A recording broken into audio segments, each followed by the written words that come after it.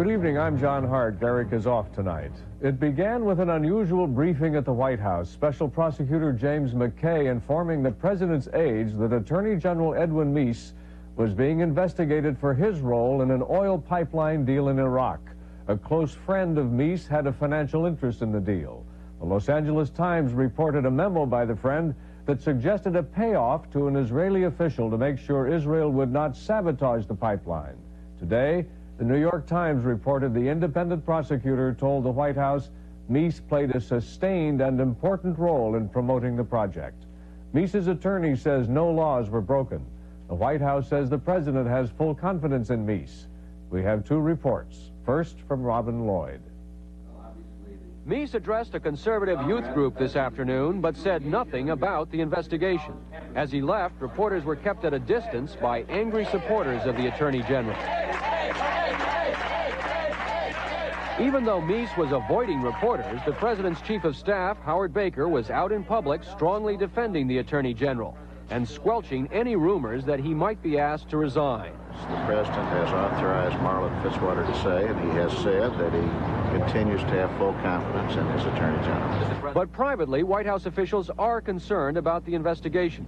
Sources have told NBC News that Special Prosecutor James McKay has shown Chief of Staff Baker a 1985 memo addressed to Meese suggesting a scheme to pay off Israeli officials.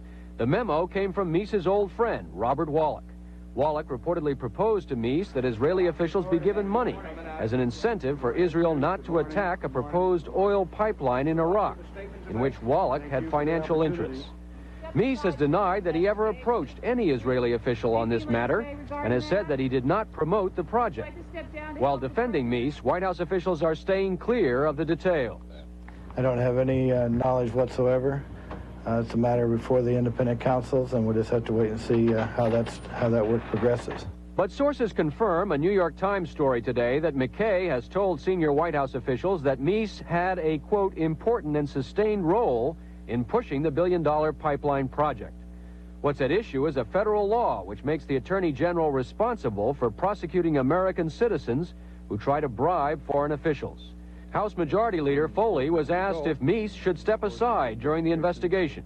Whether the Attorney General continues in office is a matter for him and for the President to decide.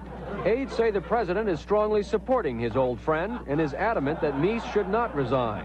I see no reason on earth for the President to take any action unless and until it is made to appear that Mr. Meese has done something wrong.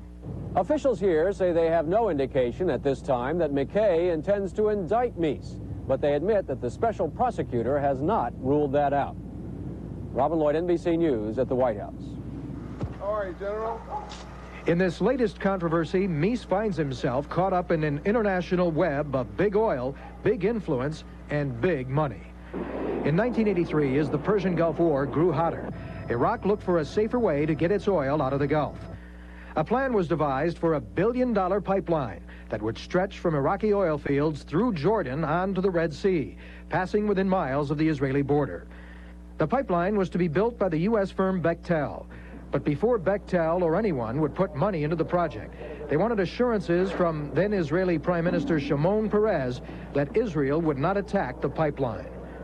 Bechtel hired Bruce Rappaport, a Swiss businessman with strong ties to Peres.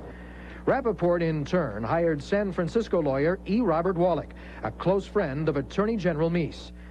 And that's where the Meese connection and his troubles begin. It is a 1985 memo from Wallach to Meese that reportedly talks about payoffs to Israelis for protection of the pipeline. But in a Jerusalem newspaper today, Peres denied he was offered a bribe. And in a telephone interview from Switzerland, Bruce Rappaport also denied any bribery attempt. All I can tell you is that I have never, nor would I even dream, I don't think that anybody could dare to propose to Shimon or anybody else like that money in Israel. Meanwhile, Special Prosecutor James McKay is also investigating any possible connection between Rappaport and late CIA Director William Casey, as well as the role played by the National Security Council. Sources say then National Security Advisor Robert McFarlane is considered a witness, not a target in that probe. U.S. officials say the irony in all this is that by the time any alleged bribes were discussed in 1985, Iraq had already decided to send its pipeline through Turkey instead. So Meese finds himself in trouble over a pipeline that was never built. Jim Miklaszewski, NBC News, Washington. Coming up on NBC Nightly News, Martin Fletcher reports on Palestinian rioting near one of Christianity's holiest shrines.